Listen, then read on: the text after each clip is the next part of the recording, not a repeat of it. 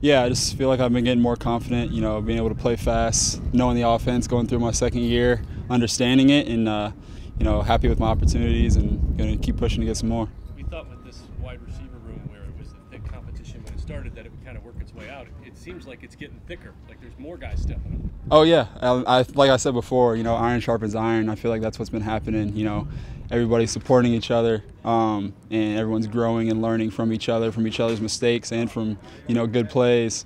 And that's just a testament to what's been going on during camp. It's starting to come together for Dez a little bit. Have you had words for him through some of the initial struggles? Yeah, we all have.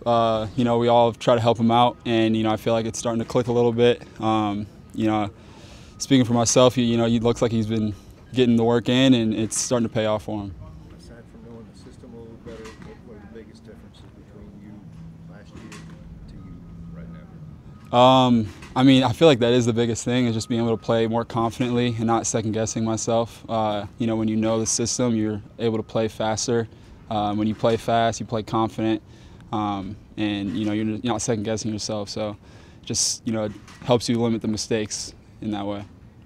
What did it take for you to realize how important special teams would be, especially for a guy like you? Yeah, I realized it as soon as I was coming out undrafted. If you're an undrafted guy, you pretty much got to expect I got to make my pay on special teams. So right off the bat, I knew that's something I was going to have to do. Didn't have a ton of experience with it, in college, but was ready to learn and get coached and work at it.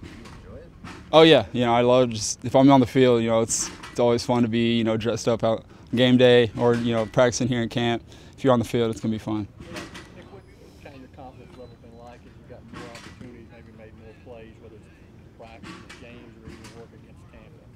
Yeah, like you said, going against another team, seeing different DBs, different schemes, that does help to build some confidence. When you go against the same guys every day, it's good work, but you kind of get used to them and know how they are. So it's just great to get out against a different team and different DBs and see what you got. And I feel like I did a pretty good job out there. It's been a year, since last year, but can you even think back to what was kind of how your head was spinning this time last year, and just how much different it is now? Yeah, I was actually talking to Marcus a little bit about it. How last year, just everything felt like it was kind of going 1,000 miles an hour. I was just learning plays on the fly, and that kind of made me struggle elsewhere, drops and whatnot. And, this year, just like I said, being able to be fast and confident has been huge.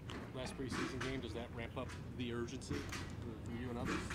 Yeah, definitely for me, I feel like, I still got one more game and one more, opportunity against another team, in a game-like setting to prove that, I feel like I should be on this team and deserve a spot. And, I feel like everybody, has that same feeling. Last year you didn't have any of those preseason game opportunities. Right. How does that change the process or the competition this year? Yeah, it's a lot different. I was thinking about that the other day, just because you're only going against each other, and it's a totally different process, and a totally different process to bring guys in with COVID protocols and everything like that.